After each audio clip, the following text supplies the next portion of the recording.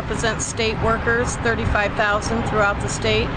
And today across the state at 35 sites we're holding unity pickets in protest of the offers that we've received at the table.